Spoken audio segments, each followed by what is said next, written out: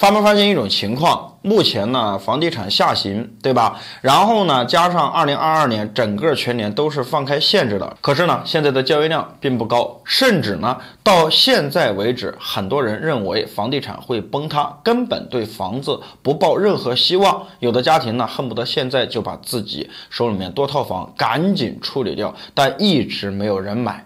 那么今天我们要讨论的是，在这种情况下，房价已经下跌的状况下，为什么很多没有买房子的家庭不着急买房子呢？如果大家有什么不同的意见，都可以在评论区进行留言互动。通过呢目前房地产的一个状况，我分析了有3种原因。第一个原因呢，就是房价下跌的幅度有限。我们可以看到呢，在过去20年，房价一直处于一个上涨的模式，从98年的均价2000涨到了2021年的1万的均价。可是呢，人们还是在疯狂的买，因为大家的心理就是买涨不买跌，对吧？你越涨，我赶紧买。但是呢，房价下跌的时候呢，我就不买了。当然这种情况也不是绝对的，那有的人就说了，我偏要反其道而行之，对吧？当房价下跌的时候呢，我就赶紧买，这叫什么？这叫抄底。为什么？因为房价不可能一直上涨，也不可能一直下跌，它是有一个周期性的，对吧？就像我们的收入也不可能每一个月一成不变，有的时候高，有的时候低，总之呢，它会有一些浮动。那么我在房价下降的时候去入手，那么未来我是不是就买到了性价比高的房子，或者说我出手的时候是不是我又赚到了一笔？但是现在为什么没有人买？因为现在大家普遍的一个认知就是我不知道现在房价到底有没有下到最低线。因为这几年我们可以看到房地产这个不断的调控，2021年和2022年就呈现了2极分化。2021年如果你买房子就是各种的调控，对吧？有的时候你可能还买不了，因为你的条件不符合。但是呢，2022年你就可以随便买，无所谓你交多少社保，无所谓你的户口问题等等，只要你有钱，只要你的首付够，甚至呢你首付不够都可以帮你想办法。但现在呢，有一点的是，我想问大家，现在的房子均价是9000多，回到了2019年的水平。那么我想问一下，房价到底下跌了多少？可能很多人会说，房价根本都没有跌，还在涨。好，我们就分开来说，在人口众多的东部沿海城市，哪怕县城的房价都可能达到1-2万甚至2-3万的水平。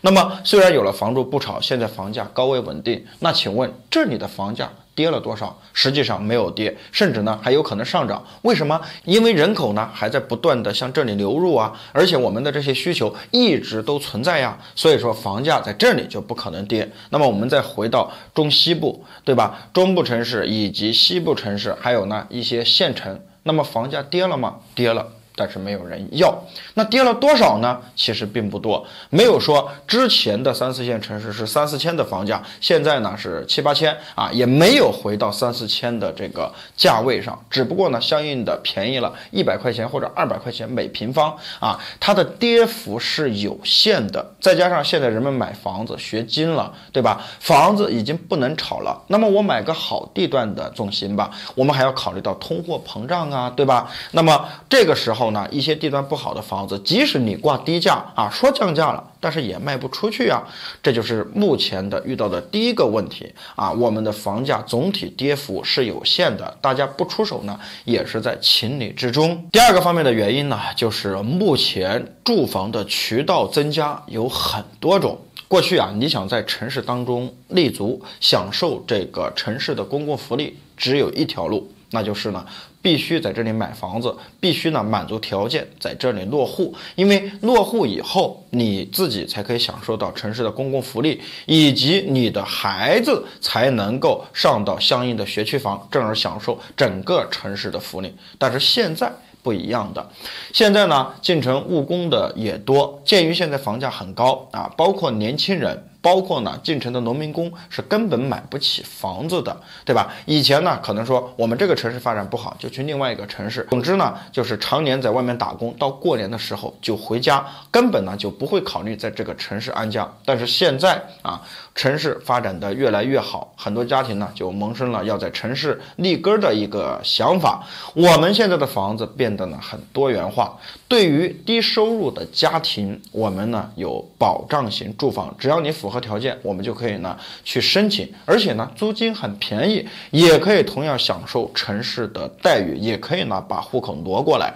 年轻人如果呢想在城市当中发展，对吧？以前呢只能够这个租房子，现在呢你可以买房子，虽然钱不够，但是呢各个城市推出了人才购房补贴呀，或者说工资补贴等等等等，就是为了留住高科技的人才，来为这个城市做贡献。还有呢，很多农民工说我不买房子，那我的孩子能不能够在城市里面上学呢？可以的，我租房子就行了，因为现在租房也可以落户嘛。你可以看到呢，针对不同的群体啊，我们有不同的住房方案，而不是呢像以前一样，只要到了一个城市你不买房子，那你就呢居无定所，甚至呢享受不到城市的福利。那现在呢这个待遇好了，多方位的发展了，我们可以呢随时给自己的发展做调整，房子呢已经束缚不了我们了，那你可想而知，我买也行，不买也行。住房的多元化呢，就让人们开始思考，我这一辈子买房子到底值不值得？你要想到的是，30年的本金和利息是一样多的，而且这30年你要保证你的稳定输出，也就是说，你每一个月都有那么多工资，你不能够生病，你不能够失业，你的身体呢还要很健康才行。包括呢，前提条件是公司不裁员才可以。但是当前我们整体的大环境下，很多人还是想到一个问题，就是现金为王，不再呢盲目的消费，包括房子也是一样。原本呢，很多人手中有个40-50万，还准备呢再买一套房子，现在看这种情况呢，直接就不买了。还有第3个方面，最重要的呢，就是房子现在烂尾的风险变大，以及质量不行，很多人对于这个楼市早已失去了信心。我们呢可以做一个对比，有的家庭呢可能买房子比较早，大概呢也就是2003年到2005年买的第一批框架房，你可以现在去试一试，当初这个你买的房子，它墙上连一颗钉子都钉不进去，这完全不是撒谎。为什么呢？因为以前的房子建筑方式呢是浇筑。什么叫浇筑呢？就是它的抗震性特别强，整个墙里面全是钢筋，打的钢筋混凝土。而现在的框架房、电梯高层，我们中间填充的是什么？填充的是泡沫砖，对吧？所有的承重只在承重柱上面，它的承重墙都很少，但是浇筑的就不一样。浇筑的包括四面墙，包括天花板，全部都在承重，所以它的抗震级别也很高，而且住起来质量也很不错。况且呢，在以前的时候，这个公摊面积也非常小，100平方的房子得房率呢能够在95%以上。我之前呢在这个房产交易的时候卖过一个房子，它的公摊只有1平方，说出来你可能不信，就是一个多层1楼的房子，建筑面积呢是82平，家里面的实用面积呢是81平。你可以想象一下，实用面积是80平的房子，相当于现在电梯高层的120平方的房子。那么现在我们的房子远远达不到这么小的公摊，而且呢，外墙皮脱落，地下车库被淹水，包括呢小区整体的物业管理不行，等等等等方面都一直困扰着我们。包括最主要的，房子还烂尾了。以前呢，市场上充斥着大大小小的开发商，大开发商呢可能还稍微好一点点，能够给你呢设计出合理的户型以及整体的这个小区概念。但是有一些敛财的小开发商就不一样了，他们完全就是为了敛财，拿了地呢只能够建1栋2栋房子，房子没有建起来，钱收了，但是人跑了，留下的是一大堆的烂尾楼。到现在为止，我相信很多人还买到了烂尾楼，到现在都没有解决的。所以老百姓对房子是又爱又恨。最后呢，很多人就想了一个问题，倒不如呢租房子，买房子太操心了。好了，今天的视频呢就讲到这里了，我们下期视频再见，拜拜。